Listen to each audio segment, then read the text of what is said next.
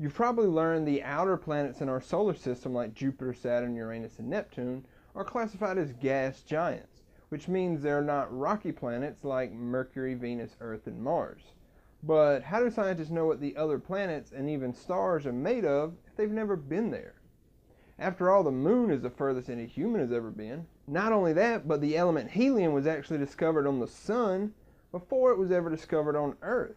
How does that even happen? Well, there are actually a few techniques scientists use to help them figure out the composition of these celestial bodies. Occasionally, meteorites will fall to the Earth that come from Mars or the asteroid belt. They can be studied to figure out what these objects are made of. Robots are also useful. They have been sent to the surface of both Mars and Venus. Although the robots on Venus didn't last very long due to the extreme conditions there, scientists were still able to retrieve useful data. There are several rovers on Mars, including the most recent addition, Curiosity, which is currently driving around the red planet, studying its composition. We have launched spacecrafts that have flown around all the planets, and some atmospheric probes have even been dropped on planets like Jupiter. Using scientific instruments on board, all these spacecrafts can send back data about the planets for scientists to study. But the coolest way scientists study the planets and even stars is by simply looking at the light they give off or reflect. Well, maybe I shouldn't say simply. It's actually a complex process called spectroscopy, and it's based on one of my favorite things scientists have figured out about the elements on the periodic table, the fact that each of them have their own sort of fingerprint. Spectroscopy is used to study materials by measuring the light they absorb, reflect, or scatter. Now keep in mind, light refers to all parts of the electromagnetic spectrum and not just the visible portion that we're used to seeing. So X-rays, gamma rays, ultraviolet radiation, infrared radiation, microwaves, and radio waves are also studied.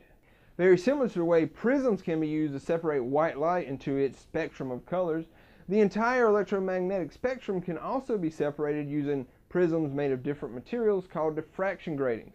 Devices that use diffraction gratings are called spectrometers. When all the different wavelengths of light are separated, you get a continuous spectrum.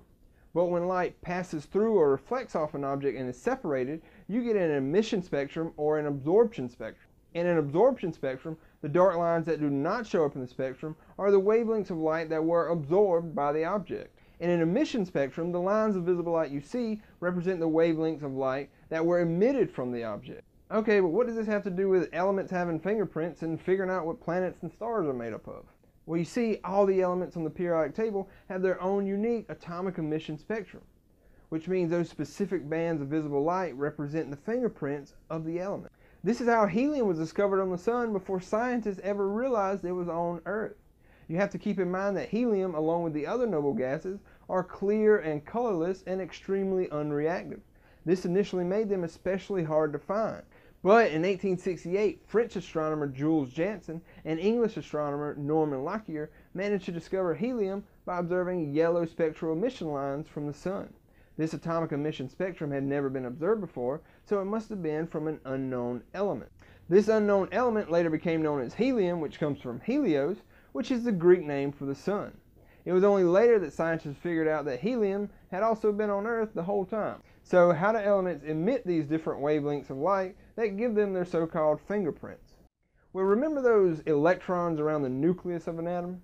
When an atom gains energy, it becomes excited, and those electrons jump to higher energy levels. But they don't stay at those higher energy levels. They release that energy in the form of photons and drop back down to lower energy levels. These photons that are emitted are what give each element its own unique atomic emission spectrum, or fingerprint. To clarify, those lines you see on an emission spectrum of an element represent the photons that were shot out by electrons as those electrons drop from that higher energy level to a lower one.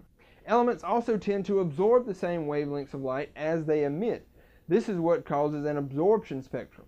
So scientists can compare the black lines on an absorption spectrum from an astronomical object to the known emission spectra of the elements and determine which elements and compounds make up that object.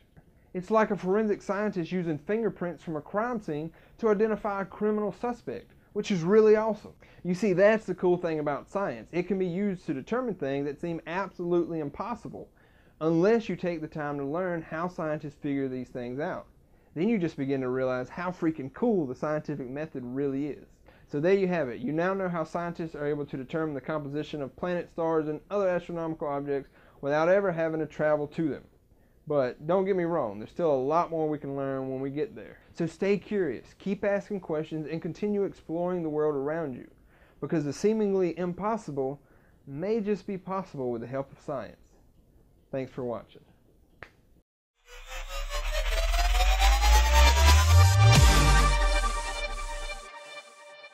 I want to know what you're curious about.